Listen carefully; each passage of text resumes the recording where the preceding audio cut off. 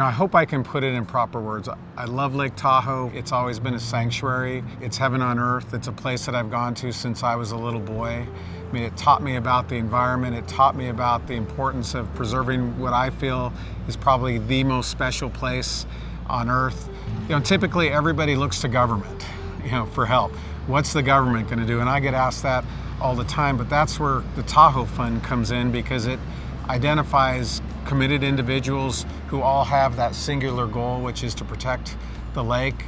And for me, it's really easy when I go to find public funds in order to improve the lake.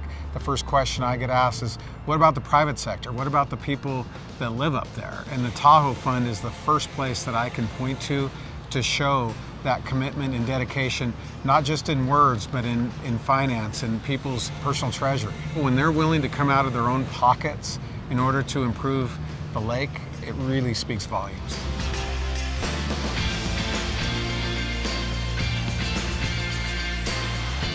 Johnson Meadow is 206 acres of undeveloped land in the heart of South Lake Tahoe with some of the most beautiful vistas. Towering peaks set the backdrop to a wide, open meadow with over a mile of the Upper Truckee River running through it. It is the last largest privately owned stretch of the Truckee River. Years in the making, the Tahoe Resource Conservation District recently acquired Johnson Meadow, finally filling in the missing piece of the biggest environmental improvement project in Lake Tahoe. With the missing piece now in public hands, restoration of the whole 9-mile river is now possible. This will have a huge impact on Lake Tahoe's water quality and clarity.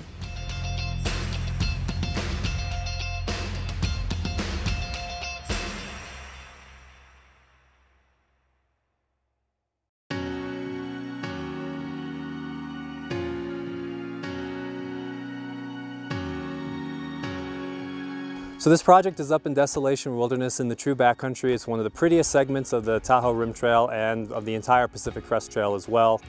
Beautiful mountain views, pristine alpine lakes. So for this project, we're working on about 10 or 12 miles of trail. The first goal is to mitigate erosion by reducing the amount of sediment that goes into the lakes and streams up in Desolation.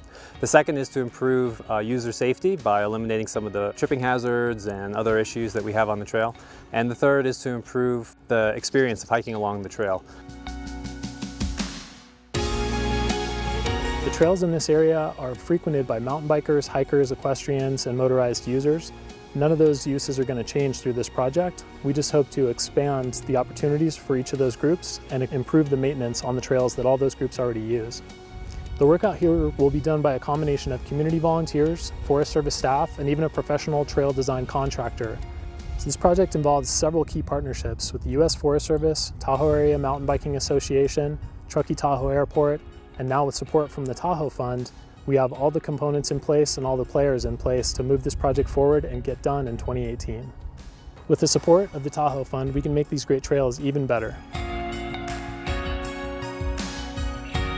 The Sugar Pine Foundation is a grassroots organization dedicated to restoring sugar pines and western white pines in our forests through mostly volunteer efforts. Sugar pines have decreased in great numbers. They used to be about 25% of the Tahoe forest, and now they're less than 5% due to logging, fire suppression, and a non-native invasive fungus called white pine blister rust. It is important to replant sugar pines because we don't want to lose them as a species in our mixed conifer forest. A forest that has a diversity of trees is much more resilient to stressors. Different species have different adaptations. The partnership with the Tahoe Fund is allowing the Sugar Pine Foundation to plant more sugar pines in the Tahoe Basin to strengthen the sugar pine population and also to reach more community members and volunteers to participate in our plantings and teach them about different tree species and forest health.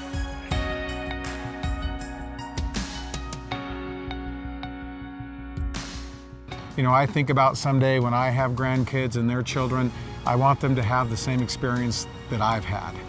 And I really believe that there is no other place on earth like Lake Tahoe. And I want all of them to have that emotional and personal experience that I've had and it wouldn't be possible without the individuals at the Tahoe Fund. So from the bottom of my heart, thank you.